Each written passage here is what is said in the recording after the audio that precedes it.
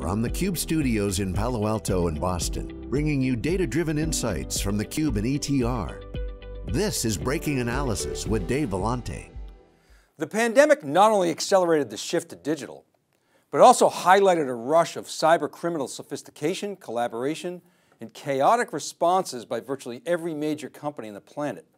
The SolarWinds hack exposed supply chain weaknesses and so-called island hopping techniques that are exceedingly difficult to detect. Moreover, the will and aggressiveness of well-organized cyber criminals has elevated to the point where incident responses are now met with counterattacks designed to both punish and extract money from victims via ransomware and other criminal activities. The only upshot is the cybersecurity market remains one of the most enduring and attractive investment sectors for those that can figure out where the market is headed and which firms are best positioned to capitalize. Hello everyone and welcome to this week's Wikibon CUBE Insights powered by ETR.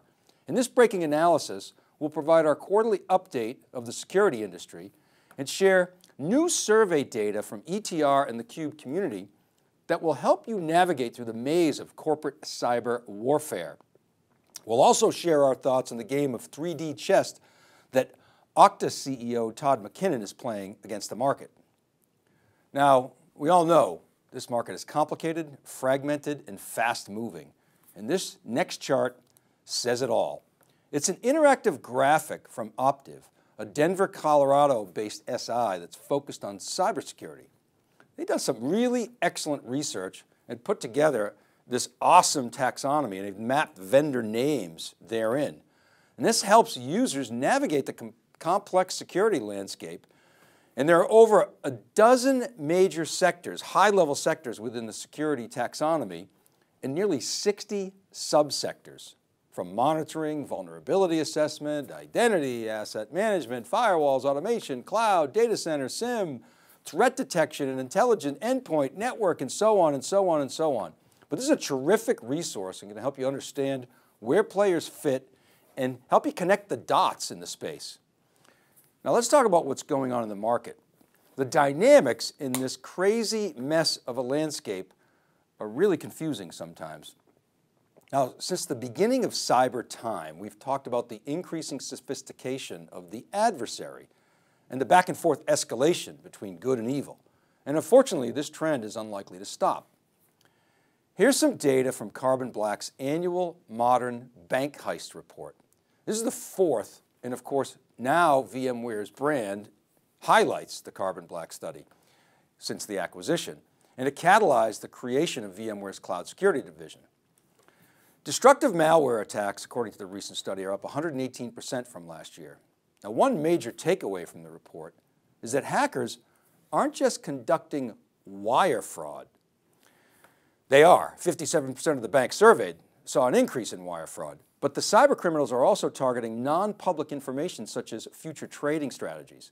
This allows the bad guys to front-run large block trades and profit. It's become very lucrative practice. Now the prevalence of so-called island hopping is up 38% from already elevated levels. This is where a virus enters a company's supply chain via a partner and then often connects with other stealthy malware downstream. These techniques are more common, where the malware will actually self-form with other infected parts of the supply chain and create actions with different signatures designed to identify and exfiltrate valuable information. It's a really complex problem. Of major concern is that 63% of banking respondents in the study reported that responses to incidents were then met with retaliation designed to intimidate or initiate ransomware attacks to extract a final pound of flesh from the victim. Notably, the study found that 75% of CISOs reported to the CIO, which many feel is not the right regime. The study called for a rethinking of the right cyber regime where the CISO has increased responsibility and a direct reporting line to the CEO or perhaps the COO with greater exposure to boards of directors. So many thanks to VMware and Tom Kellerman specifically for sharing this information with us this past week. Great work by your team. Now, some of the themes that we've been talking about for several quarters are shown in the lower half of the chart. Cloud, of course, is the big driver, thanks to work from home and the pandemic. And the interesting corollary, of course, is we see a rapid rethinking of endpoint and identity access management and the concept of zero trust. In a recent ESG survey, 2/3 of respondents said that their use of cloud computing necessitated a change in how they approach identity access management. Now, as shown in the chart from Optiv, the market remains highly fragmented and M&A is of course way up. Now, based on our research, it looks like transaction volume has increased more than 40% just in the last 5 months. So let's dig into the M&A, the merger and acquisition trends for just a moment. We took a 5-month snapshot and we were able to count about 80 deals that were completed in that time frame. Those transactions represented more than $20 billion in value. Some of the larger ones are highlighted here. The biggest, of course, being the Thoma Bravo taking Proofpoint private for a $12+ billion price tag. The stock went from the low 130s and is trading in the low 170s based on the $176 per share offer. So there's your arbitrage, folks. Go for it. Perhaps the more interesting acquisition was Auth0 by Okta for $6.5 billion, which we're going to talk about more in a moment. There's more private equity action we saw as Insight bought Armis, an IoT security play, and Cisco shelled out $730 million for IMI Mobile, which is more of an adjacency to cyber, but it's going to go under Cisco's security and applications business run by Jeetu Patel. But these are just the tip of the iceberg. Some of the themes that we see connecting the dots of these acquisitions are, first, SIs like Accenture, Atos, and Wipro are making moves in cyber to go local. They're buying SecOps expertise, as I say, locally in places like France, Germany, Netherlands, Canada, and Australia, that last mile, that belly-to-belly intimate service. Israeli-based startups chalked up 5 acquired companies in the space over the last 5 months. Also, financial services firms are getting into the act, with Goldman and MasterCard making moves to own its own part of the stack themselves to combat things like fraud and identity theft.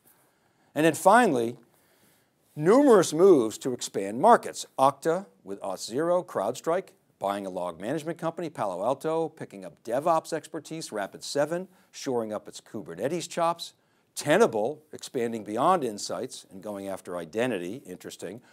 Fortinet, filling gaps in a multi-cloud offering. SailPoint, extending to governance, risk, and compliance, GRC. Zscaler, picked up an Israeli firm to fill gaps in access control. And then VMware, buying Mesh7 to secure modern app development and distribution services. So tons and tons of activity here. Okay, so let's look at some of the ETR data to put the cyber market in context. ETR uses the concept of market share, it's one of the key metrics, which is a measure of pervasiveness in the data set. So for each sector, it calculates the number of respondents for that sector divided by the total to get a sense for how prominent the sector is within the CIO and IT buyer communities.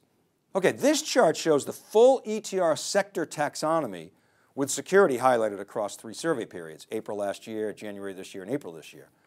Now, you wouldn't expect big moves in market share over time, so it's relatively stable by sector, but the big takeaway comes from observing which sectors are most prominent. So you see that red line, that dotted line imposed at the 60% level? You can see there are only 6 sectors above that line, and cybersecurity is one of them. Okay, so we know that security is important in a large market, but this puts it in the context of the other sectors. However, we know from previous breaking analysis episodes that despite the importance of cyber and the urgency catalyzed by the pandemic, budgets, unfortunately, are not unlimited, and spending is bounded. It's not an open checkbook for CISOs, as shown in this chart. This is a 2-dimensional graphic showing market share in the horizontal axis, or pervasiveness, and net score in the vertical axis. Net score is ETR's measurement of spending velocity. And we've superimposed a red line at 40% because anything over 40% we consider extremely elevated. We've filtered and limited the number of sectors to simplify the graphic, and you can see in the sectors that we've highlighted, only the big 4 four are above that 40% line: AI, containers, RPA, and cloud. They exceed that sort of 40% magic waterline. Information security, you can see that is highlighted, and it's respectable, but it competes for budget with other important sectors. So this, of course, creates challenges for organizations because not only are they strapped for talent, as we've reported, they, like everyone else in IT, face ongoing budget pressures. Research firm Cybersecurity Ventures estimates that in 2021, $6 trillion worldwide will be lost on cybercrime. Conversely, research firm Canalys pegs security spending somewhere around $60 billion annually. IDC has it higher, around $100 billion. So either way, we're talking about spending between 1 to 1.6% annually of how much the bad guys are taking out. That's peanuts, really, when you consider the consequences. So let's double click into the cyber landscape a bit and further look at some of the companies. Here's that same XY graphic with the company's ETR captures from respondents in the cybersecurity sector. That's what's shown on the chart here. Now, the usefulness of the red lines is 20% on the horizontal indicates the largest presence in the survey, and the magic 40% line that we talked about earlier shows those firms with the most elevated momentum. Only Microsoft and Palo Alto exceed both high watermarks. Of course, Splunk and Cisco are prominent horizontally, and there are numerous companies to the left of the 20% line and many above that 40% high watermark on the vertical axis. Now, in the bottom left quadrant, that includes many of the legacy names that have been around for a long time, and there are dozens of companies that show spending momentum on their platforms, i.e. above single digits.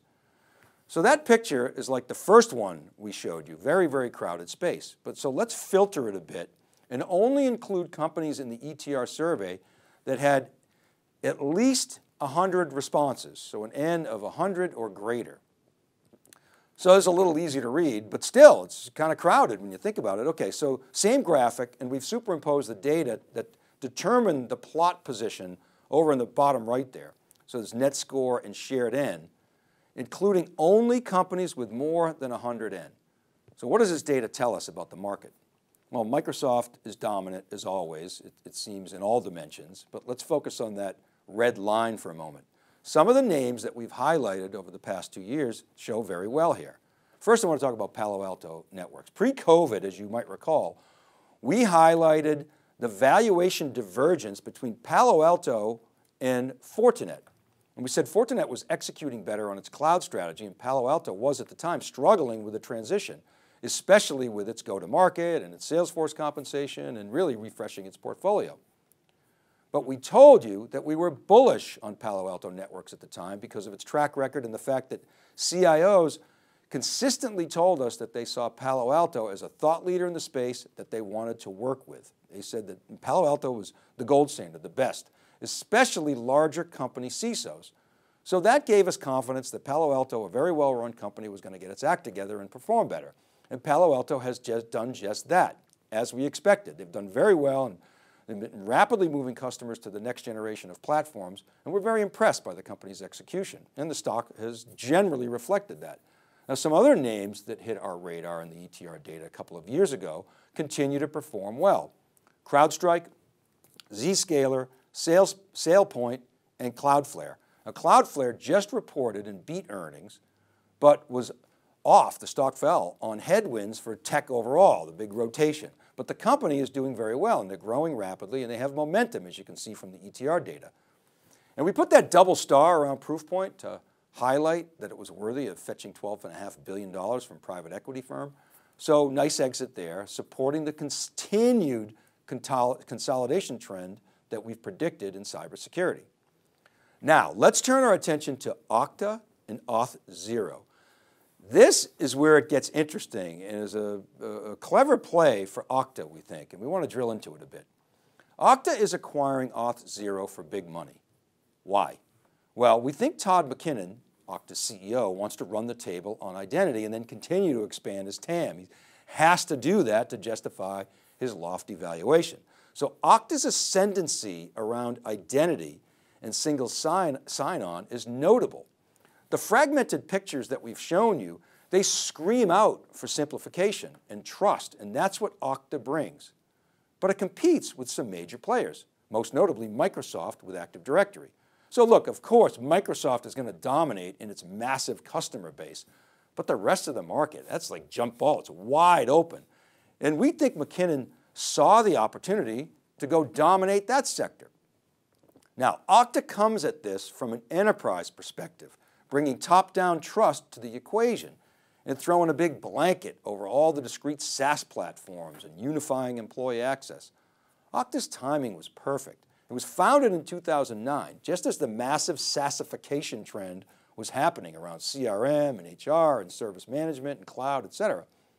But the one thing that Okta didn't have that Auth0 does is serious developer chops. While Okta was crushing it with its enterprise sales strategy, Auth0 was laser focused on developers and building a bottoms-up approach to identity. By acquiring Auth0, Okta can dominate both sides of the barbell and then capture the fat middle. So yes, it's a pricey acquisition, but in our view, it's a great move by McKinnon.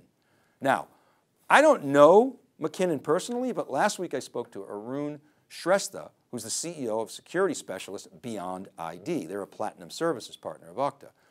And they're a zero trust expert. He worked for Okta for a number of years and shared with me a bit about McKinnon's style and think big approach. Arun said something that caught my attention. He said, firewalls used to be the perimeter. Now people are. And while that's self-serving to Okta and probably Beyond ID, it's true. People, apps, and data are the new perimeter, and they're not in one location, and that's the point.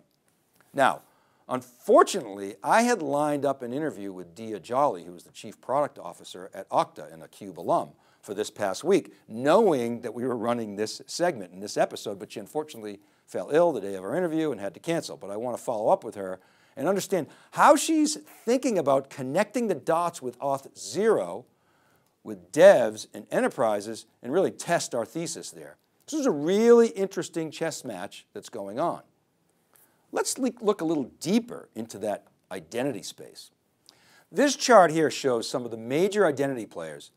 It has some of the leaders in the identity market and is a breakdown of ETR's net score. Now, net score comprises 5 elements. The lime green is we're adding the platform new. The forest green is we're spending 6% or more relative to last year. The gray is flat spend plus or minus 5%. The pinkish is spending less. And the bright red is we're exiting the platform, retiring. Now you subtract the red from the green and that gets you the result for net score, which you can see superimposed on the right-hand chart at the bottom, that first column there. The far column is shared in, which informs and indicates the number of responses and is a proxy for presence in the market. Oh, look at the top 2 players in terms of spending momentum.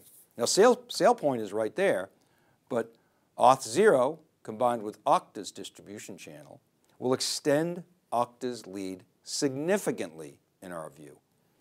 And then there's Microsoft. Now, just a caveat, this includes all of Microsoft's security offerings, not just identity, but it's there for context. And CyberArk as well includes its acquisition of Idaptive, but also other parts of CyberArk's portfolio. So you can see some of the other names that are there, many of which you'll find in the Gartner Magic Quadrant for identity. And as we said, we really like this move by Okta. It combines positive market forces with lead offerings from very well-run companies that have winning DNA and passionate people. Now, to further emphasize what's happening here, take a look at this. This chart shows ETR data for Okta within SailPoint and CyberArk accounts. Out of the 230 CyberArk and SailPoint customers in the data set, there are 81 Okta accounts. That's a 35% overlap. And the good news for Okta is that within that base of SailPoint and CyberArk accounts, Okta, as shown by the net score line, that green line, has a very elevated spending and momentum. And the kicker is, if you read the fine print in the right-hand column, ETR correctly points out that while SailPoint and CyberArk have long been partners with Okta, at the recent Octane 21 event, Okta's big customer event, the company announced that it was expanding into privileged access management, PAM, and identity governance. Hello and welcome to co-opetition in the 2020s.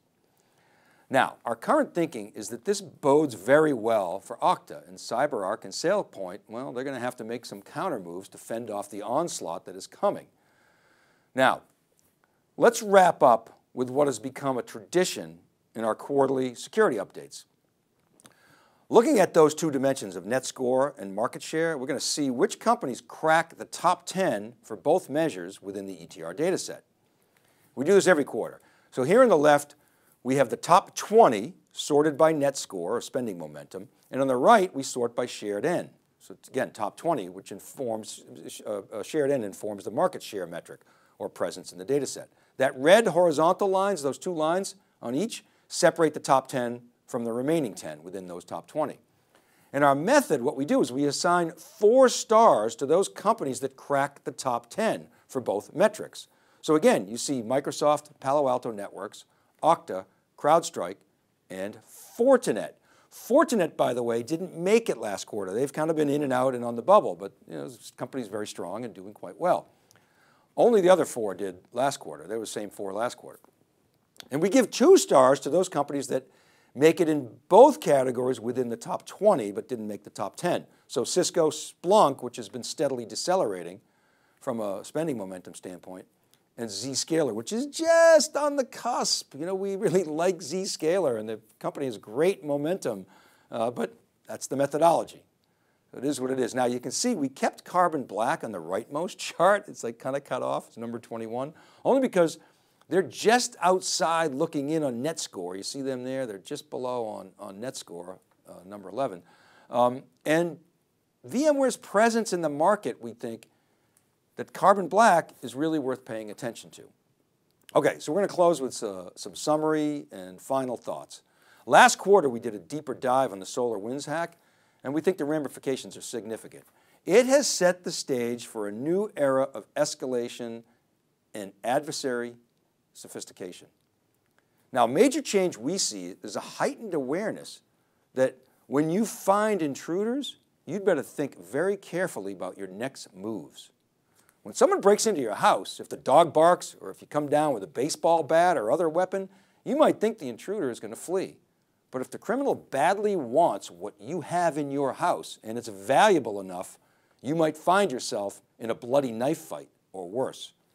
What's happening is intruders come to your company via island hopping or insider, subterfuge, or whatever method, and they'll live off the land stealthily, using your own tools against you so you can't find them so easily.